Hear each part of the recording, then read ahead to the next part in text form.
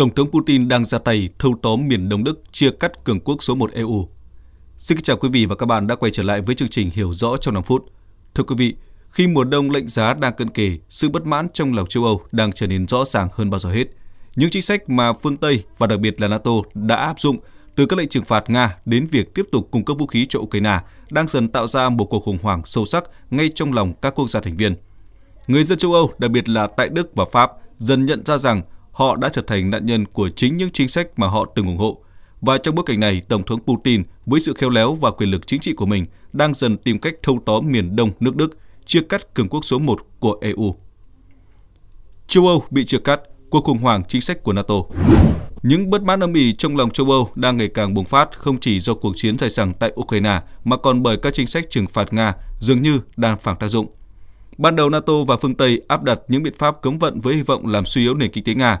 Tuy nhiên, thay vì chỉ làm Nga chịu tổn thất, chính bản thân châu Âu đang phải trả giá nặng nề hơn với tình trạng lạm phát, khủng hoảng năng lượng và áp lực kinh tế lan rộng. Đặc biệt tại miền Đông nước Đức, một khu vực có truyền thống gắn bó với Nga, sự bất mãn với chính sách của chính phủ Liên bang Đức ngày càng gia tăng mạnh mẽ. Khi mùa đông đang cận kề, người dân miền Đông nước Đức đang lo lắng về tương lai của mình. Họ phải đối mặt với viễn cảnh thiếu năng lượng trầm trọng, giá nhiên liệu tăng cao và những khó khăn ngày càng lớn trong cuộc sống hàng ngày. Những nguồn cung năng lượng rẻ từ Nga, thứ vốn đóng vai trò quan trọng trong cuộc sống của họ, đã bị cắt đứt hoàn toàn do các lệnh cấm vận. Điều này không chỉ là một vấn đề chính trị mà còn trở thành một mối đe dọa hiện hữu trực tiếp đến đời sống thường nhật của hàng triệu người. Trong bối cảnh này, nhiều người dân miền Đông Đức đã xuống đường biểu tình yêu cầu chính phủ Đức ngừng viện trợ cho Ukraine và thay vào đó tái đàm phán với Nga để khôi phục quan hệ thương mại, đặc biệt là về năng lượng. Điều này cho thấy rằng với họ, việc duy trì nguồn cung năng lượng từ Nga còn quan trọng hơn nhiều so với các cuộc xung đột chính trị ở phương xa. Tổng thống Nga Putin, với sự nhạy bén và kinh nghiệm chính trị của mình, đã nhanh chóng nắm bắt cơ hội từ sự chia rẽ này. Ông sử dụng không chỉ sức mạnh kinh tế mà còn là những đòn bẩy chính trị để thúc đẩy sự bất mãn, khuyến khích các phong trào, đòi hỏi sự tự trị hoặc chỉ ít là một chính sách ngoại giao độc lập hơn cho miền Đông nước Đức. Bằng cách này, Putin không chỉ làm gia tăng sự chia rẽ nội bộ của Đức mà còn làm lung lay cả vị thế của quốc gia trong NATO và EU. Cuộc khủng hoảng tại miền Đông Đức là một minh chứng rõ ràng cho thấy sự mất đoàn kết trong NATO. Những mục tiêu ban đầu của NATO và phương Tây nhằm làm suy yếu Nga dường như đang gặp phải nhiều trở ngại lớn hơn khi chính các quốc gia thành viên của liên minh phải chịu áp lực nội bộ. Sự rạn nứt trong lòng NATO không chỉ diễn ra tại Đức mà còn lan rộng ra nhiều quốc gia khác trong liên minh, khi mà lòng dân đang ngày càng nghi ngờ về tính hiệu quả của các biện pháp trừng phạt và viện trợ cho Ukraine. Những diễn biến này không chỉ đe dọa sự ổn định của Đức mà còn tiềm ẩn nguy cơ làm lung lay sự thống nhất và sức mạnh của cả NATO và EU. Nếu không nhanh chóng giải quyết những khủng hoảng nội tại này, liên minh quân sự mạnh nhất thế giới có thể phải đối mặt với một tương lai mờ mịt hơn bao giờ hết. Pháp đang bất ổn khi Paris trở thành chiến trường. Pháp, một trong những cường quốc lớn của NATO và EU, đang phải trải qua một trong những giai đoạn bất ổn nội bộ nghiêm trọng nhất trong nhiều năm qua. Cuộc khủng hoảng này không chỉ bắt nguồn từ sự kiện cảnh sát Pháp bắn chết một thanh niên da màu, mà còn là kết quả của những bất mãn xã hội và kinh tế đã tích tụ từ lâu. Hậu quả là các cuộc biểu tình và bạo loạn đã bùng phát trên khắp đất nước, với quy mô và cường độ ngày càng tăng. Những cuộc xuống đường không chỉ dừng lại ở việc yêu cầu công lý cho nạn nhân, mà còn mang theo một thông điệp phản đối sâu sắc đối với chính quyền của Tổng thống Emmanuel Macron. Sự phẫn nộ của người dân Pháp không chỉ hướng tới các vấn đề xã hội, mà còn nhắm đến chính sách đối ngoại và sự can dự của Pháp vào cuộc chiến Ukraine. Các khẩu hiệu như nói không với NATO, hòa bình với Nga xuất hiện ngày càng nhiều, không chỉ trên đường phố Paris mà còn tràn ngập trên các diễn đàn chính trị và mạng xã hội. Điều này phản ánh sự bất mãn của người dân Pháp với vai trò của đất nước trong liên minh quân sự NATO, khi nhiều người cho rằng việc ủng hộ Ukraine đã khiến Pháp phải trả giá đắt về mặt kinh tế. Cuộc chiến tại Ukraine đã kéo dài hơn dự kiến và không chỉ gây ra những thiệt hại cho các bên tham chiến mà còn tác động mạnh mẽ đến đời sống của người dân Pháp. Giá nhiên liệu tăng vọt, chi phí sinh hoạt leo thang và tình trạng thiếu hụt năng lượng đang đẩy nhiều người vào tình thế khó khăn. Người dân Pháp, đặc biệt là tầng lớp trung lưu và lao động, ngày càng cảm thấy mình phải chịu đựng hậu quả của những chính sách mà họ không đồng tình. Sự bất mãn này đã dẫn đến làn sóng biểu tình chống lại NATO khi nhiều người cho rằng sự liên kết chặt chẽ với liên minh này không mang lại lợi ích thực tế mà còn gây ra nhiều gánh nặng. Tổng thống Macron, trước áp lực từ nhiều phía, đã cố gắng kiểm soát tình hình bằng cách huy động tới 45.000 cảnh sát và sử dụng cả phương tiện quân sự để giữ trật tự. Tuy nhiên, những biện pháp cứng rắn này không đủ để dập tắt làn sóng phẫn nộ của người dân. Thủ đô Paris từ lâu là biểu tượng của nền văn minh và thịnh vượng phương Tây, giờ đây trở thành một chiến trường với những cuộc đụng độ dữ dội giữa người biểu tình và lực lượng an ninh.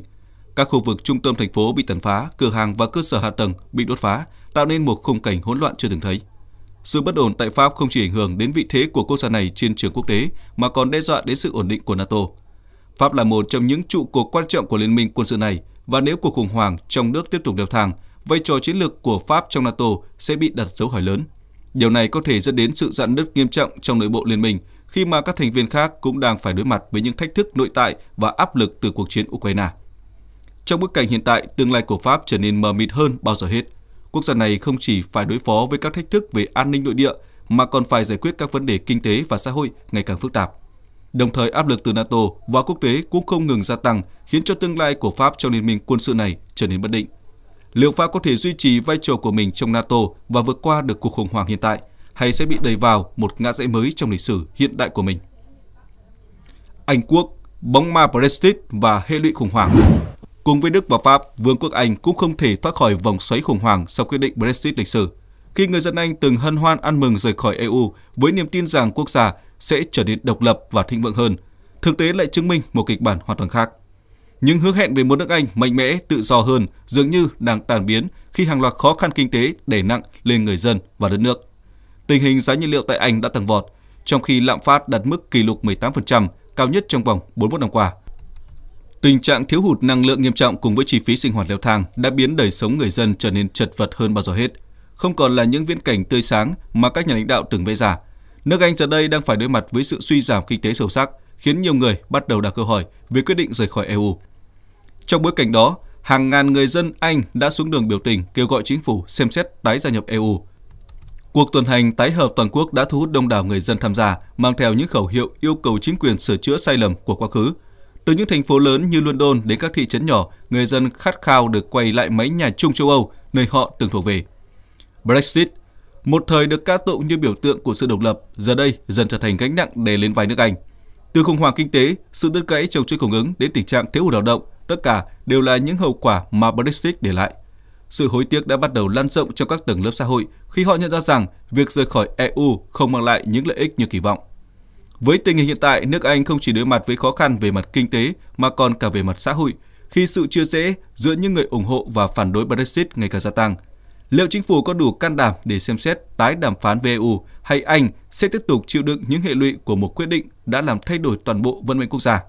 Câu trả lời vẫn còn bỏ ngỏ, nhưng rõ ràng bóng ma Brexit đang ám ảnh từng ngõ ngách của Vương quốc Anh. Putin và tầm ảnh hưởng đối với châu Phi, một thế giới đa cực đang hình thành. Trong khi các quốc gia châu Âu đang loay hoay với những cuộc khủng hoảng nội bộ, Tổng thống Nga Vladimir Putin lại có những bước đi chiến lược đầy tinh tế nhằm mở rộng tầm ảnh hưởng ra khắp các khu vực trên thế giới, đặc biệt là châu Phi. Lục địa này vốn từng là thuộc địa của các cường quốc châu Âu như Pháp và Anh, nay đang dần chuyển dịch về phía Nga trong cuộc chiến ngầm chống lại sự thống trị của phương Tây. Với sự gia tăng của các cuộc đảo chính tại Burkina Faso, Niger và nhiều quốc gia khác trong khu vực Tây Phi, châu lục này đang chứng kiến sự thay đổi chính trị sâu rộng. Pháp, quốc gia từng có tầm ảnh hưởng mạnh mẽ và duy trì sự hiện diện quân sự rộng rãi tại khu vực để bảo vệ lợi ích chiến lược, giờ đây đang phải đối mặt với sự rút lui dần trước sức ép từ các chính quyền mới thân Nga. Những chính quyền này được coi là những đồng minh quan trọng của Putin, đã thúc đẩy sự ảnh hưởng của Nga và tạo ra một bước ngoặt quan trọng trong việc tái định hình mối quan hệ quốc tế. Sự thay đổi này không chỉ là một thất bại lớn về ngoại giao của Pháp mà còn là chiến thắng quan trọng đối với Putin trong việc xây dựng một trật tự thế giới mới, một thế giới đa cực, nơi mà sự thống trị tuyệt đối của phương Tây bị thách thức. Điều này thể hiện rõ qua việc ngày càng nhiều quốc gia châu Phi công khai ủng hộ Nga và quay lưng lại với các cường quốc phương Tây. Châu Phi, sau nhiều thập kỷ bị bóc lột và khai thác bởi các nước thực dân châu Âu, nay đang tìm cách khôi phục lại chủ quyền và quyền tự quyết của mình. Đối với nhiều quốc gia châu Phi, Putin đã trở thành biểu tượng của cuộc đấu tranh chống lại chế độ thực dân mới và sự can thiệp của phương Tây. Tư tưởng chống thực dân và khao khát xây dựng một thế giới đa cực mà Putin theo đuổi đã dễ dàng thu hút được sự đồng thuận từ những quốc gia từng bị áp bức. Những giá trị này phù hợp với nỗi niềm bất mãn sâu sắc của nhiều quốc gia châu Phi trước sự thống trị kéo dài của các cường quốc châu Âu. Ngoài ra, Nga còn tận dụng các mối quan hệ kinh tế và quân sự để củng cố sự hiện diện tại châu Phi. Sự hợp tác về vũ khí, đào tạo quân sự và viện trợ kinh tế từ Moscow đã giúp nhiều quốc gia châu Phi củng cố quyền lực nội bộ và chống lại sự can thiệp từ phương Tây. Các nhà lãnh đạo châu Phi hiểu rõ những lợi ích từ mối quan hệ với Nga, không chỉ đón nhận sự giúp đỡ này mà còn coi đó là cơ hội để xây dựng một tương lai độc lập hơn. Sự vươn lên của Nga tại châu Phi không chỉ là một thắng lợi cá nhân của Putin mà còn là dấu hiệu cho thấy một thế giới đang thay đổi. Châu Âu, đặc biệt là Pháp, giờ đây phải đối mặt với sự thực phũ phàng rằng quyền lực của họ tại châu Phi đang bị dần xói mòn. Từ vai trò thống trị, họ đang chuyển thành những kẻ bên lề trong cuộc chơi địa chính trị mới, một trò chơi mà Putin và Nga đang dần trở thành những người dẫn đầu. Một NATO lung lay và tương lai bất định. Trong bối cảnh toàn cầu đầy biến động, NATO, liên minh quân sự từng được coi là mạnh nhất thế giới, đang đứng trước một ngã rẽ mang tính sống còn. Cuộc chiến Ukraine mà NATO và các nước đồng minh phương Tây từng tin tưởng sẽ nhanh chóng giành chiến thắng, giờ đây đã trở thành một vũng lầy kéo dài không hồi kết. Trái với những dự đoán ban đầu, Nga không hề suy yếu mà ngược lại, họ đã thu hút được sự ủng hộ từ nhiều quốc gia ở khắp các châu lục. Điều này đã làm thay đổi cán cân quyền lực và đặt NATO vào thế khó xử khi đối mặt với thách thức không chỉ từ bên ngoài mà còn từ nội bộ. Tại chính các quốc gia quan trọng trong NATO như Pháp, Đức và Anh, những cuộc khủng hoảng chính trị, kinh tế và xã hội đang ngày càng trở nên nghiêm trọng. Sự bất mãn của người dân về các chính sách liên quan đến cuộc chiến Ukraine và việc NATO tiếp tục can thiệp quân sự đã tạo nên một làn sóng phản đối mạnh mẽ. Những cuộc biểu tình đòi hỏi hòa bình, yêu cầu rút lui khỏi cuộc xung đột đã xuất hiện trên khắp các thành phố lớn của châu Âu. Người dân không còn tin tưởng vào hiệu quả của những lệnh trừng phạt Nga và cho rằng chính họ đang phải gánh chịu hậu quả từ các quyết định của NATO. Một trong những điểm đáng chú ý là sự bất đồng ngày càng lớn giữa các quốc gia thành viên NATO. Trong khi Mỹ vẫn kiên quyết duy trì vai trò đầu tàu và thúc đẩy viện trợ quân sự cho Ukraine, các quốc gia châu Âu như Pháp và Đức lại đang chịu áp lực lớn từ nội bộ, yêu cầu tìm kiếm giải pháp hòa bình để giảm bớt tác động tiêu cực đối với nền kinh tế và xã hội. Đức với sự phụ thuộc lớn vào nguồn cung năng lượng từ Nga đã và đang phải vật lộn với khủng hoảng năng lượng, đẩy đất nước này vào tình thế khó khăn hơn bao giờ hết.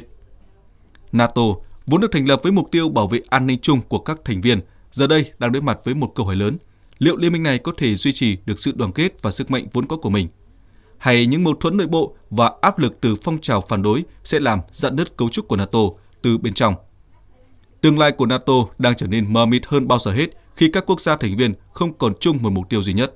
Một liên minh từng được xây dựng trên nền tảng đoàn kết mạnh mẽ, giờ đây có nguy cơ bị chia rẽ bởi chính những bất ổn từ bên trong.